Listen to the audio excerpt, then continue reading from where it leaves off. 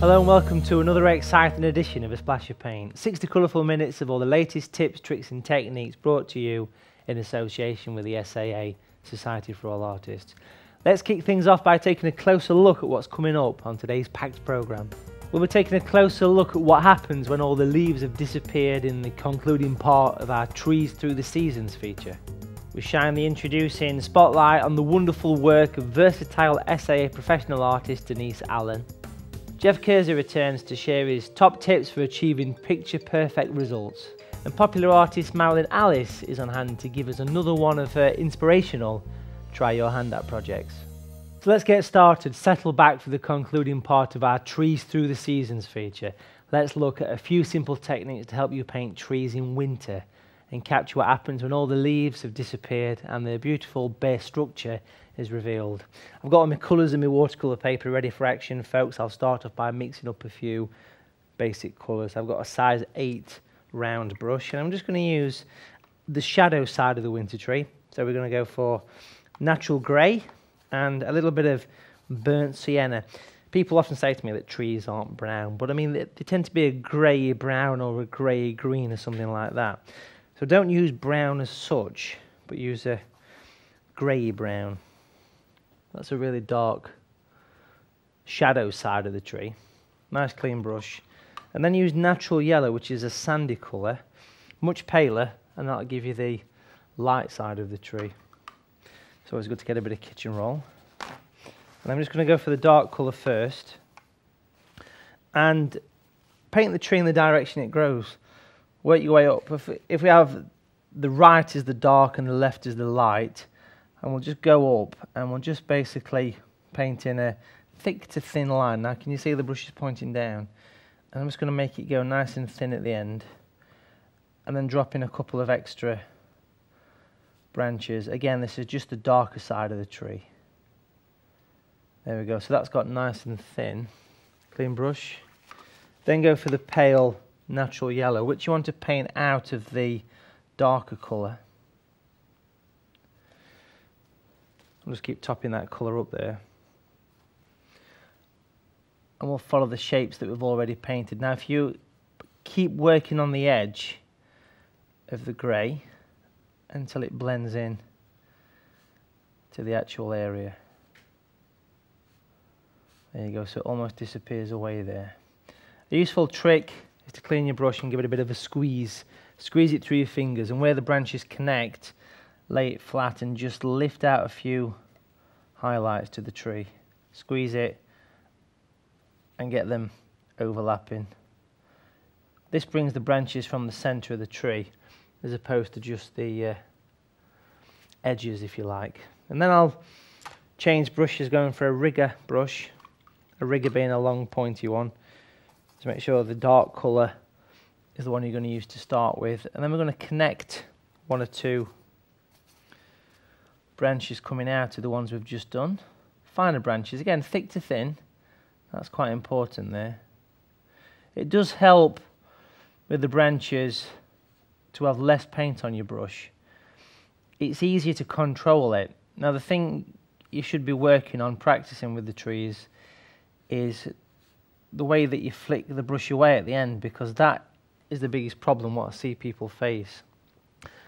And a few ways to work on that is to put lots of pressure on to start with and gradually lift it off the paper as you get towards the tip. If you struggle to do this still, if you don't get that nice kind of fade away at the end, what you can do is just use your finger every so often and just lightly smudge the end of the branches. Make sure the branches work into the tree. So you can see it's looking like a dead tree at this stage. Because I'm right-handed, you tend to find that you paint right-handed winter trees. So quite often if you're at home in a studio, turn the board upside down and work towards you. That's a good way to do it. Branches go in all sorts of directions. But as long as they go from thick to thin, you'll be almost there. Now, even a winter tree can look dead. To put life back into the tree, you can paint in the really fine branches and just a few random leaves on the tree. So if you use one of my tree and texture brushes, I'm using the medium one there, clean it, just make sure it's almost dry, and use a bit of a burnt sienna colour. So I'm just using a pale to medium burnt sienna, and I'm going to put a little bit of grey with it, just so it's not quite as orange. So it's giving me something like that colour there. I'm going to take most of it off and give it a bit of a stipple. Now what I'm looking for is the nice spiky hairs on the top of the brush. Can you see how that's all very spiky there? Very dry. And practice before you do it on your actual painting. You kind of flick with the long hairs downwards towards the centre, and you just put that little bit of a mist over the top of the tree. So I'm holding the tip of the brush almost, and I'm just lightly stroking it in, putting very, very little pressure on, and it's giving a bit of a glow or a haze to the tree. It works both ways, and it's putting the fine branches on.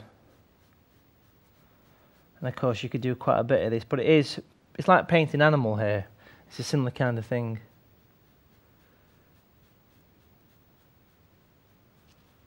There we go. Very, very dry. I'm just painting a few little, puts a bit of life to the tree. And then use the same colour but more of a tapping or stippling technique, just to put a little bit of leaf on it. Don't want too much of that, of course. But just put a bit of life into the winter tree. Bit of a tap, and just gently stipple. Put a little bit of extra life into it. There you go.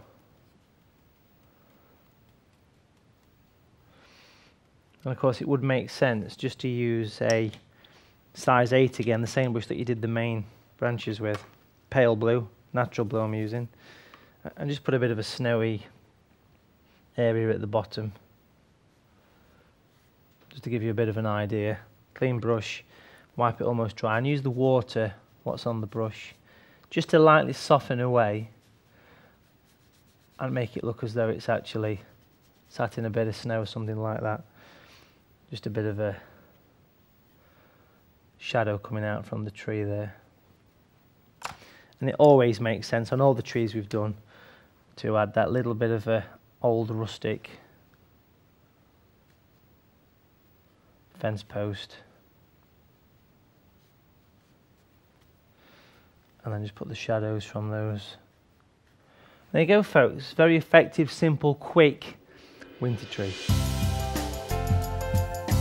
I hope you've enjoyed taking a closer look at the beauty of trees through the seasons. Remember, visit the SAA.co.uk website where you can access even more inspirational products, fantastic reference material and advice to help you develop your artistic streak. Right, it's time for us to shine the introducing spotlight on another versatile SAA professional artist. Sit back and enjoy the wonderful talent of Denise Allen. I'm going to show you today how I work on a seascape, and a lot of people have trouble with seascapes. They think it's a very complicated process, and I wanted to just show you how I break it down into 2 different layers so that you can get the shape right first, and then you can put all the froth and the bubbles and the fun on top of it.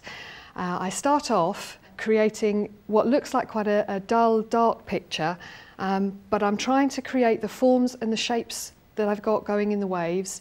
I'm trying to create some light coming up through here, and I've used a combination of ultramarine, phthalo turquoise as my blues with a bit of burnt umber in there. And when I come to putting these light areas in, I've added yellow ochre and white into that.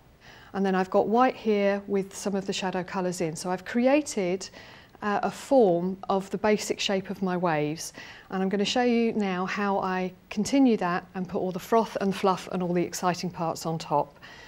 I'm going to start off over in the corner here. This is what I call a whooshy bit, and where the wave curls over and you get this area at the top. So I've painted a dark area to start with, and I'm going to start to add the bubbles that come through that. So I'm picking up some of the white, and I've got a little bit of my blue mix into that, So I'm starting off and I'm painting that through, just dragging some bubbles through along there.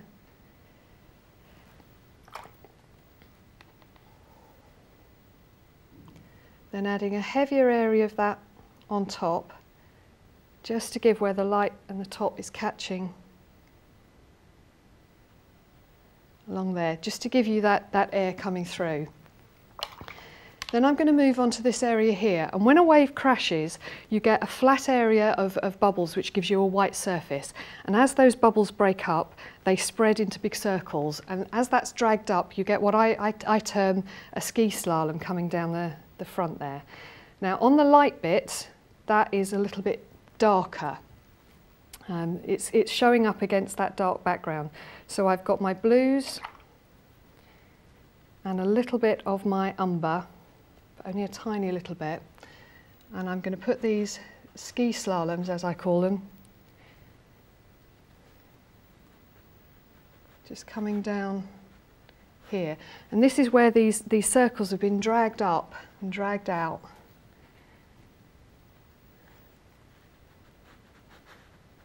In here, and again just have a little bit of that coming down here.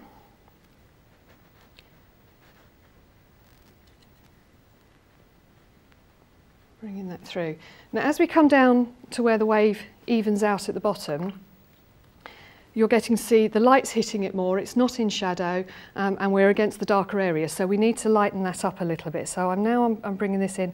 It's not pure white yet, it's still got a little bit of shadows into it, a little bit of these colours into it, but it's lightening down.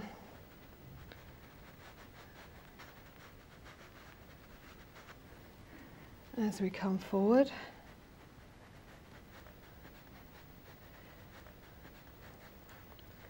And I'm doubling around the picture.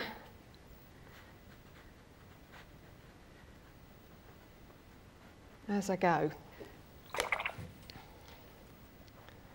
Just going to push a couple of those out just to even the edges of them off a little bit. Okay, now I'm going to go over to a slightly bigger brush.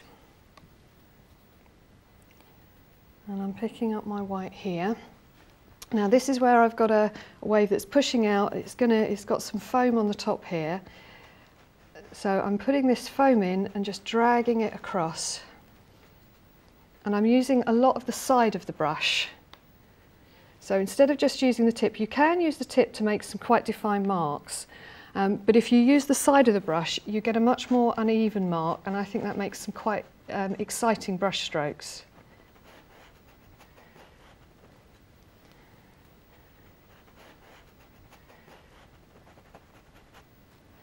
So I'm picking up a little bit of my blues in there as well.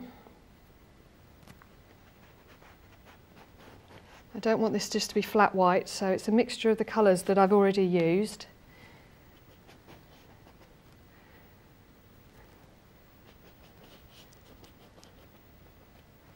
Adding some brighter white into the foam here.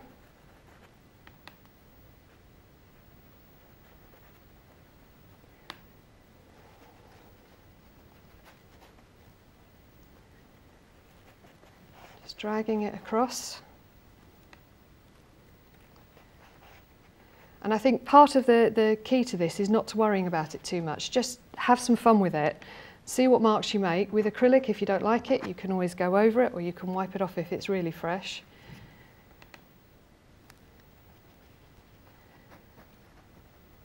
So we've got some splashes going on there. I want to have a few more splashes in here. Little pieces. Now I'm going to pick up again a little bit more of the blue colours that I've got.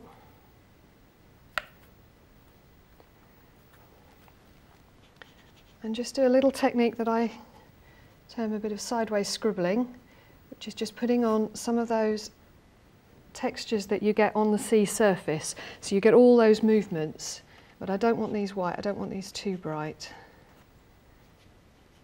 So it's adding all those in. Okay, so we've got a bit more life going on there now. And the last stage is I'm going to put some spray going on here. Now to do this, I double splatter. So the first splatter, I have to dilute the paint down a little bit, otherwise it doesn't move off the brush. So I'm using a bit of water in here with it. So the first one I use as a flicking technique. So I'm taking the paint and I'm just flicking. Now, I tend to use it, I'm holding the end of the brush here, I'm tapping on the end there, and the paint's coming off the end. You can control the direction of this by moving the brush around, but you have to have your brush fairly close to the canvas. I've seen people do it this way round as well, and that works equally as well. It's whichever one you're more comfortable with.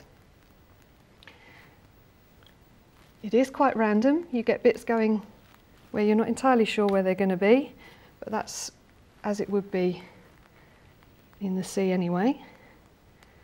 Spray going all over the place. So we have that, and this gives you a slightly larger blob, and the final little bit on there, same thing, but I've got a stiffer brush here now, so I'm using a much stiffer brush, and I'm going to spray. This gives you a very, very fine spray.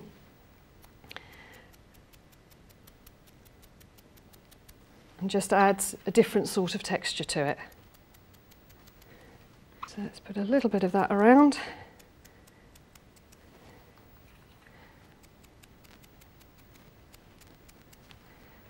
Last little bit in the middle there. And there you have it. So you have the foam and the sea spray has gone on, but the trick to this is to get that underneath shape first. So you build your shapes and you have to ignore all the frothy bits on top. And once you've got through that, then you can start putting the fun bits on top afterwards. Fantastic to see how a splash of paint and great brush techniques can combine to create a sense of movement. I'm sure we'll be hearing a lot more from Denise in the near future. Well, folks, it's time for us to take a quick break now, but join us in part 2 when popular artist Marilyn Allis returns to give us another inspirational Try Your Hand At project. See you after the break.